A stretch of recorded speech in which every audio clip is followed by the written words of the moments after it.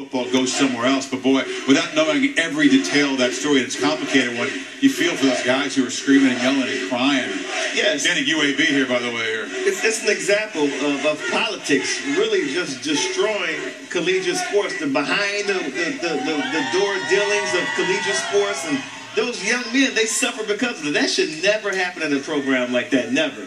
I think it's a great example for fans at home to get caught up in the who should be in the Final Four about what college football is really about. To see the emotion, the passion from these players standing up, talking to their president about what this program means to them, what playing football means to them, representing their school means to them. That was a great testimony to me of what really college football is all about. And it's a business, it's in the money. Yeah. But I tell you what, something behind the scenes is working there. Yeah. Mark my words, it'll come out sooner or later. All right, well, you said it in different ways. What college football is all about.